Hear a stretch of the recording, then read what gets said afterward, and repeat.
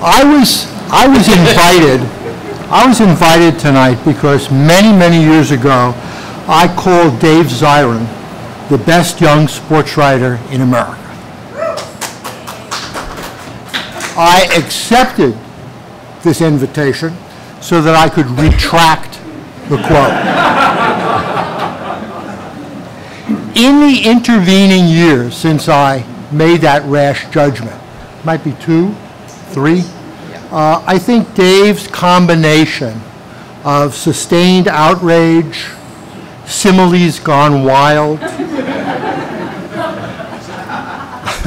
love of the games, and a clear sense of right and wrong has made him simply the best sports writer in America, regardless of age.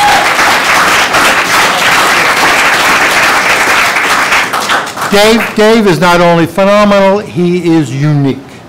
Week after week, Edge of Sports, the column which you all read avidly, delivers a perspective on our national bliss-outs that you cannot find anywhere else. His new book, People's History of Sports in the United States, I think is the assigned text now to those supercharged weekly lessons. If you're a fan of Captain Z, you have to read the book. If you're not, you will become one. And calling Dave a sports writer may be misleading. I'm not sure. I'm seriously not sure if he's a sports writer who makes the connections to our everyday social and political lives, or a political writer who uses sports as a prism to understand the values of America today. For the next, until he gets bored or hits me, we're going to talk about that, and then we're going to open it up to your much better questions. But there is one burning question facing the Republic today that we really have to clear up first, that only Dave Zirin can tell us. Do you think there is any significance to the fact that Bristol Palin's, why is that funny? That Bristol Palin's baby daddy is an ice hockey player? You know, Bob, I've been waiting for someone to ask that question. And just first of all, the fact that her name is Bristol Palin, she's not exactly named after the headquarters of ESPN in Bristol, Connecticut, although some people are saying that she was. But I'll tell you this, I could go the rest of my life and die with a big old smile on my face if I never hear the words Bristol Palin again. So that's kind of where I stand on that. I knew you wouldn't be able to help us much. No. But I would like to say thanks to everybody for coming here tonight and resisting the siren call of watching the Republican National Thank you so much. And I'm sorry, I know... No, if you talk a little fast, we'll be able to get out in time to see it. That's good. Thank you. And as someone who went to college in the Twin Cities, Macalester College in Minneapolis, St. Paul, and I know there's some Macalester people here tonight, that's when you're supposed to go, yeah, or not. See, that shows you know they went to a Minnesota college. They're quiet and polite in this context. But I mean, honestly, like seeing the Republican National Convention in the Twin Cities would be sort of like if the Red Sox won the World Series and did a victory parade in Times Square.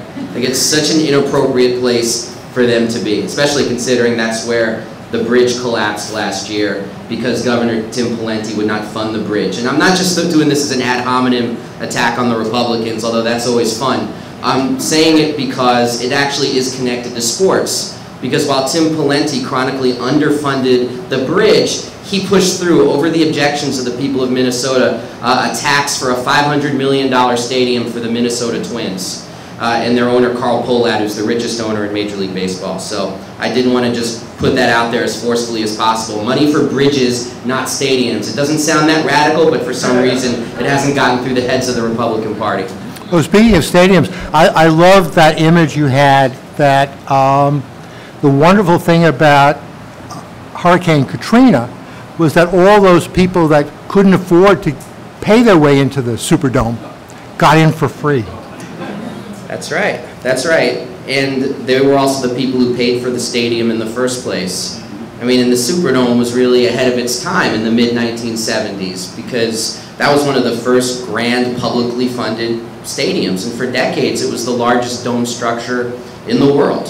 And they threw a tax down on people to put that stadium to fruition and then made the prices so high that the people who paid for it could never get in. So there was like a cruel, bitter, not even Tom Wolfe would dare irony, you know, to actually creating a situation where there weren't any emergency shelters, there was an emergency evacuation, but you had this publicly funded monstrosity that was effectively unusable as even shelter within a few short hours. Well, why do we keep rolling over for this?